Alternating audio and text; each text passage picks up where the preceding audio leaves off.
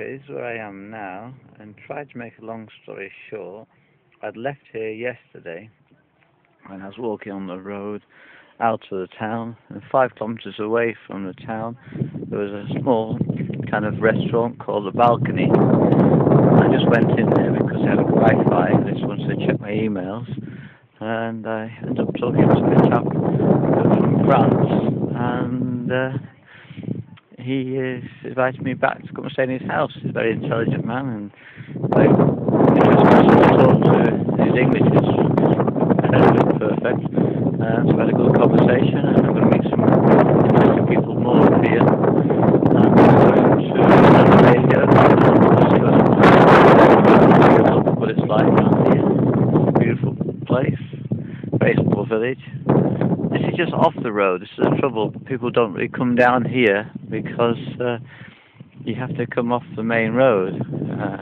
There's a little town on the road that people go to, but it's nothing much there, just houses. But the village is sort of like 1 kilometre off the main road, so not really a lot of people come down here. But it's a nice place, very nice.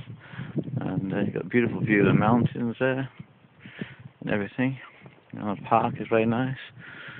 But they've got a problem with the environment here too. There's a lot of people trying to do things about it and change things. There's a little. I want to show you this waste bin, which is. I don't know how. Oops, better go back. Keep off the grass.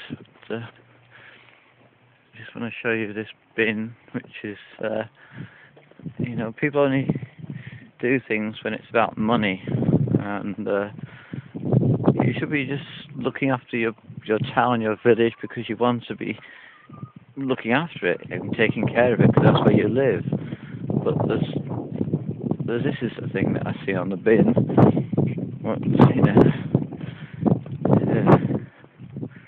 It's got.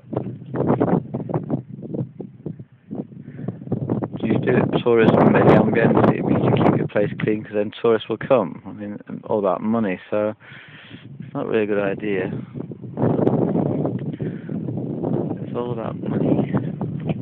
Anyhow, I'll do another video. It's just take a look at the mountains. It's really nice.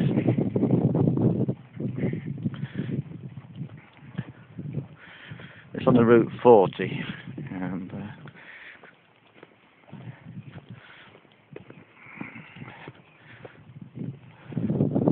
and again, it's a beautiful day.